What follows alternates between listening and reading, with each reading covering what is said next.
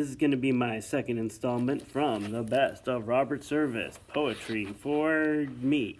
Because not even though I don't always like poetry, sometimes people find a type of poetry they actually really do enjoy. This happens to be the type that I like. So I'm going to read 5 poems today, starting with The Ballad of Gum Boot Ben. He was an old prospector with a vision bleared and dim. He asked me for a grub stake, and the same I gave to him. He hinted of a hidden trove, and when I made so bold to question his veracity, this is the tale he told. I do not seek the copper streak, nor yet the yellow dust. I am not fain for the sake of gain to irk the frozen crust. Let fellows gross find gilded dross, far other in my mark. O gentle youth, this is the truth. I go to seek the ark. I prospected the pelly bed. I prospected the white. The Norden's gold, for love of gold, I piked from morn till night. Afar and near, for many a year, I led the wild stampede, until I guessed that all my quest was vanity and greed. Then came I to a land I knew no man had ever seen, a haggard land forlornly spanned by mountains lank and lean. The niches said 'twas full of dread, of smoke and fiery breath, and no man dare put foot in there for fear of pain and death. But I was made all unafraid, so careless and alone. Day after day I made my way into this land unknown. Night after night, by campfire light, I crouched in lonely thought. Only gentle youth, this is the truth, I knew not what I sought. I rose at dawn and I wandered on. 'Tis somewhat fine and grand to be alone and hold your own in God's vast awesome land. Come woe or weal, 'tis fine to feel 100 miles between the trails you dare and pathways where the feet of men have been. And so it fell on me a spell, to wander lust was cast. The land was still and strange and chill and cavernous and vast. And sad and dead and dull as lead, the valleys sought the snow, and far and wide on every side the ashen peaks arose. The moon was light as a silent spike that pierced the sky right through. The small stars popped and winked and hopped in vastitudes of blue. And unto me for company came creatures of the shade, and formed in rings and whispered things that made me half afraid. And strange though be, 'twas borne on me the land that had lived of old, and men had crept and slain and slept where now they toiled for gold. Through jungles dim the mountain mammoth grim had sought the oozy fen, and on his track all bent of back, had crawled the hairy men. And furthermore, strange deeds of yore in this dead place were done. They haunted me as wild and free I roamed from sun to sun, until I came where sudden flame unlit a terraced height, a ragnant peak that seemed to seek the coronal of night. I scaled the peak. My heart was weak, yet on and on I pressed. Skyward I strained until I gained its dazzling silver crest. And there I found, with all around, a world supine and stark, swept clean of snow, a flat plateau, and on it lay the ark. Yes, there I knew, by 2 and 2, the beast did disembark, and so in haste I ran and traced in letters on the ark my human name, Ben Smith's the same, and now I want to float a syndicate to haul and freight to town, that noble boat. I met him later in a bar and made a gay remark, anent an ancient miner and an option on the ark. He gazed at me reproachfully as only toppers can, but what he said I can't repeat. He was a bad old man. And that's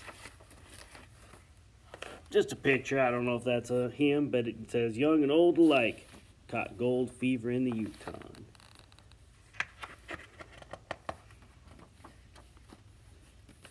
The Low Down White.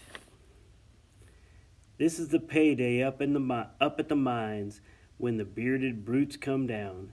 Their money to burn in the streets tonight, so I've sent my klooch to town with a haggard face and a ribbon of red entwined in her hair of brown, and I knew at the dawn she'll come reeling home with the bottles 1, 2, 3, one for her to drown her shame and 2 big bottles for me, to make me forget the thing I am, the man that I used to be, to make me forget the brand of the dog as I crouch in this hideous place, to make me forget once I kindled the light of love in a lady's face, where even the squalid Siwash now holds me a black disgrace. Oh, I have guarded my secret well, and who would dream as I speak in a tribal tongue like a rogue unhung mid the ranch house filth and reek. I could roll to bed with a Latin phrase and rise with a verse of Greek. Yet I was a senior prizeman once, and the pride of a college 8. Called to the bar, my friends were true, but they could not keep me straight. Then came the divorce, and I went abroad and died in the River Platte. But I'm not dead yet, though with half a lung. There isn't time to spare, and I hope that the year will see me out, and thank God no one will care, save maybe the little slim Siwash girl with the rose of shame in her hair. She will come with the dawn, and the dawn is near. I can see its evil glow, like a corpse light seen through a frosty pane in a night of wanton woe. And wonder she comes by the bleak bold pines, swift staggering through the snow. The stuff people used to lower themselves to. And the next one, the man from El Dorado. He's the man from El Dorado, and he just arrived in town in moccasins and oily buckskin shirt. He's gaunt as an Indian and pretty nigh as brown. He's greasy and he smells of sweat and dirt. He sports a crop of whiskers that would shame a healthy dog. Hard work has racked his joints and stooped his back. He slops along the sidewalk, followed by his yellow dog, but he's got a bunch of gold dust in his sack. He's a little wistful as he blinks at all the lights, and maybe he is thinking of his calm and the dark of dwarfish cabin where he lay and dreamed at nights. Thank God he'll never see the place again, where he lived on tinned tomatoes, beef embalmed and sourdough bread, on rusty beans and bacon furred with mold. His stomach's out of kilter and his system's full of lead, but it's over and his poke is full of gold. He has panted at the windlass, he has loaded in the drift, he has pounded at the face of oozy clay, he has taxed himself to sickness, dark and damp and doubled shift. He has labored like a demon night and day, and now, praise God, it's over. He seems to breathe again. Of new-mown hay, the warm, yet friendly loam, he sees a snowy orchard in the green and dimpling plain, and a little vine-clad cottage, and home. He's the man from El Dorado, and he's had a bite and sup, and he's met with a drothy friend or two. He's cached away his gold dust, but he's sort of bucking up. So he's kept enough tonight to see him through. His eye is bright and genial. His tongue no longer lags. His heart is brimming over with joy and mirth. He may be far from savory. He may be clad in rags, but tonight he feels as if he owns the earth. Says he, "Boys, here is where the shaggy North and I will shake. I thought I'd never manage to get free. I kept on making misses, but at last I've got my stake. There's no more thawing frozen muck for me. I am going to God's country, where I'll live the simple life. I'll buy a bit of land and make a start. I'll carve a little homestead, and I'll win a little wife, and raise 10 little kids to cheer my heart." They signified their sympathy by crowding to the bar. They bellied up 3 deep and drank his health. He shed a radiant smile around and smoked a rank cigar. They wished him honor, happiness, and wealth. They drank unto his wife-to-be, that unsuspecting maid. They drank unto his children 50. And when they got through drinking, very tenderly they laid the man from El Dorado on the floor. He's the man from El Dorado, and he's only starting in to cultivate a $1,000 jag. His poke is full of gold dust, and his heart is full of sin, and he's dancing with a girl called Muckluck Mag. She's as light as a fairy, she's as pretty as a peach. She's mistress of the witchcraft to beguile. There's sunshine in her manner, there's music in her speech, and there's concentrated honey in her smile. Oh, the fever of the dance hall, and the glitter and the shine, the beauty and the jewels and the whirl, the madness of music, the rapture of the wine, the languorous allurement of a girl. She is like a lost Madonna. He is gaunt, unkempt, and grim, but she fondles him and gazes in his eyes. Her kisses seek his savory lips, and soon seem to him he has staked a little claim in paradise. Who's for a juicy two-step?" cries the master of the floor. The music throbs with soft, seductive beat. There's glitter, guilt, and gladness. There's pretty girls galore. With a woolly man with moccasins on his feet. They know they've got him going. He is buying wine for all. They crowd around as buzzards at a feast. Then, when his poke is empty, they boost him from the hall and spur him into the gutter like a beast. He's the man from El Dorado, and he's painted red the town. Behind he leaves a trail of yellow dust. In a whirl of senseless riot, he is ramping up and down. There's nothing cheeks his madness and his lust. And soon the word is passed around. It travels like a flame. They fight to clutch his hand and call him friend. The chevaliers of lost rapture, the dames of sorry fame.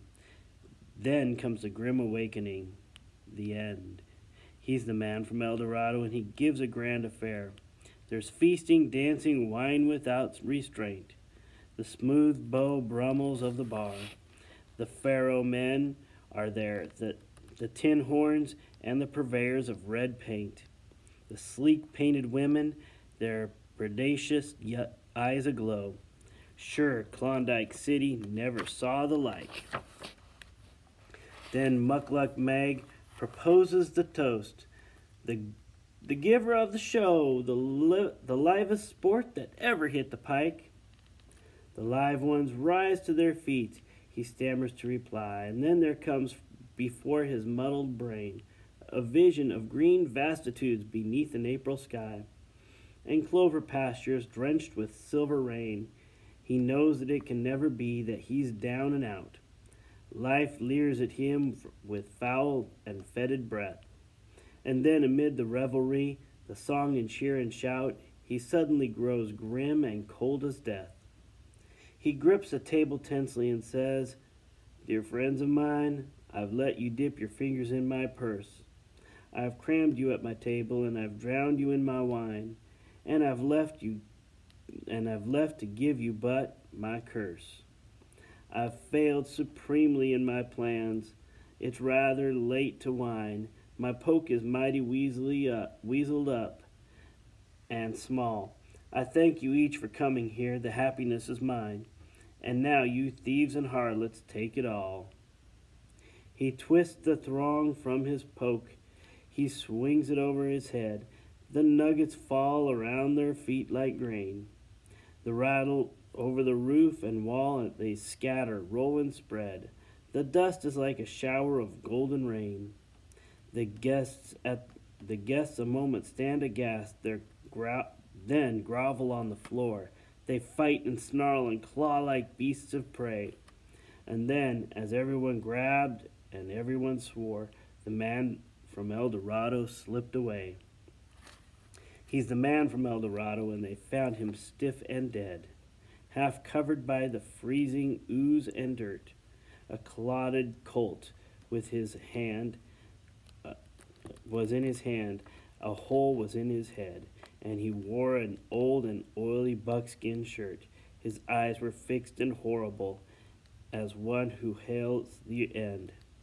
The frost had set him rigid as a log, and there, half lying on his breast, his last and only friend, that there crouched a whined and mangy yellow dog. Oh man, how that living brought people low. The Reckoning. It's fine to have a blowout in a fancy restaurant with terrapin and canvas back and all the wine you want, to enjoy the flowers and the music, watch the pretty women pass, smoke a choice cigar, and sip the wealthy water out in your glass. It's bully in a high-toned joint to eat and drink your fill, but it's quite another matter when you pay the bill. It's great to go out every night on fun or pleasant bent, to wear your glad rags always and never save a cent, to drift along regardless, have a good time every trip, to hit the high spots sometimes, to let your chances slip, to know you're acting foolish, yet to go on fooling still, till nature calls a showdown and you pay the bill. Time has got a little bill. Get wise while you may, for the debit side's increasing in a most alarming way. The things you had no right to do, the things you should have done, they're all put down. It's up to you to pay for every one. So eat, drink, and be merry. Have a good time if you will. But God help you when the time comes, and you foot the bill. Like that one a lot. There's a lot of people that should really take that one into account. And the final one, The Shooting of Dan McGrew. It's one of his more famous ones, I think. A bunch of boys were whooping it up in the Malamute Saloon. The kid that handles the music box was hitting a jagtime tune. Back of the bar in a solo game sat Dangerous Dan McGrew, and watching his luck was a Lido Love, the lady that's known as Lou. When out of the night, which was 50 below, and into the din and the glare, there stumbled a miner fresh from the creeks, dirty dog and loaded for bear. He looked like a man with a foot in the grave, and scarcely the strength of a louse, yet he tilted a poke of dust on the bar, and he called for drinks for the house. There was none could place the stranger's face, though we searched ourselves for a clue, but we drank his health, and the last to drink was Dangerous Dan McGrew. There's men that somehow just grip your eyes and hold them hard like a spell, and such was he, and he looked to me like a man who had lived in hell, with a face most hair and the dreary stare of a dog whose day is done. As he watered the green stuff in his glass, the drops fell one by one.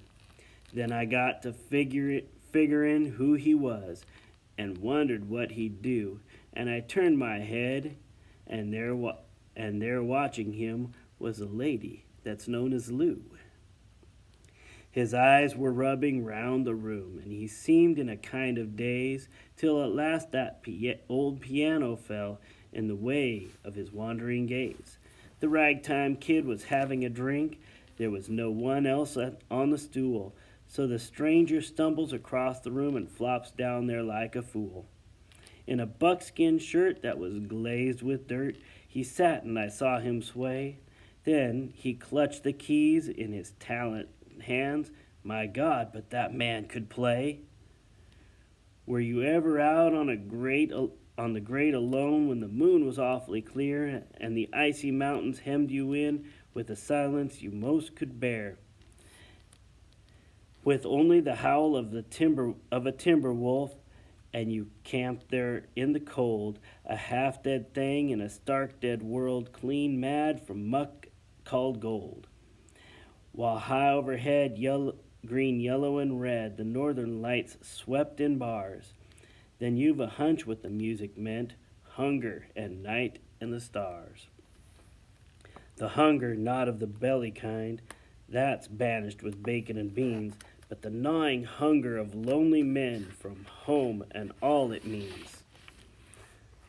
For a fireside far from cares that are, 4 walls and a roof above, but oh so crammed full of cozy joy, and crowned with a woman's love, a woman dearer than all the world, and true as heaven is true.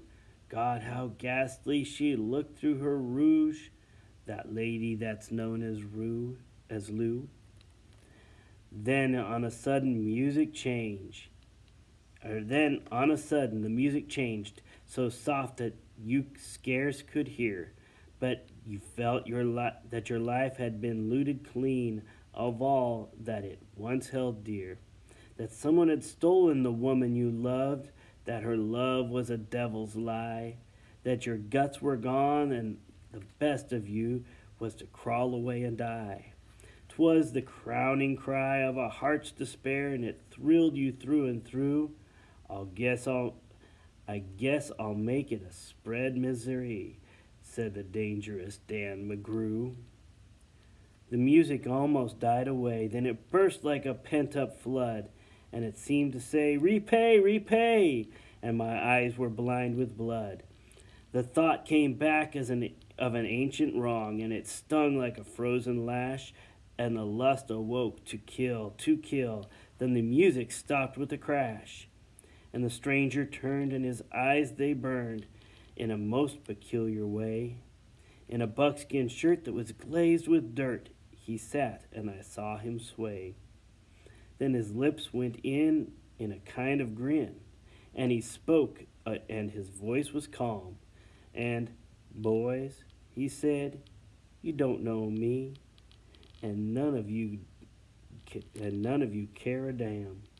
But I want to state, and my words are straight, and I'll bet my poke they're true, that one of you is a hound of hell, and that one is Dan McGrew." Then I ducked my head, and the lights went out, and 2 guns blazed in the dark, and a woman screamed, and the lights went up, and the 2 men lay stiff and stark. Pitched on his head and pumped full of lead was dangerous Dan McGrew, while the man from the creek lay clutched to the breast of the lady that's known as Lou. These are the simple facts of the case, and I guess I ought to know. They say that the stranger was crazed with hooch, and I'm not denying it so. I'm not so wise as the lawyer guys, but strictly between us two, the woman that kissed him and pinched his poke was the lady that's known as Lou.